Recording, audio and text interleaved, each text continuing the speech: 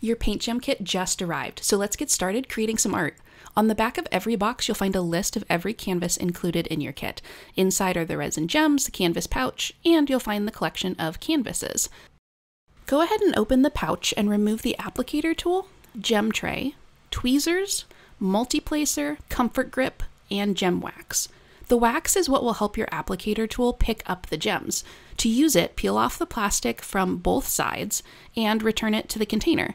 Then, firmly press the tip of the tool into the wax, wiggling or twisting slightly, and repeat with the multi-placer tips. After you slide on the comfort grip, take the color sticker guide from the box with the canvases, along with the pack of gems. Each gem bag has a number that corresponds to a sticker. Place the sticker on each bag for easy reference while painting. Once you pick your canvas, gently peel the protective covering back. Pick the first color you'd like to use and find the bag with the corresponding sticker. Pour a few of the gems into the tray, then shake or tap lightly to help the gems align in neat rows. Lightly touch the tip of the applicator tool to the gem, then simply place the gem on the adhesive surface of the canvas. Before you know it, you'll have a calmer mind and a sparkling piece of gem art to display in your home.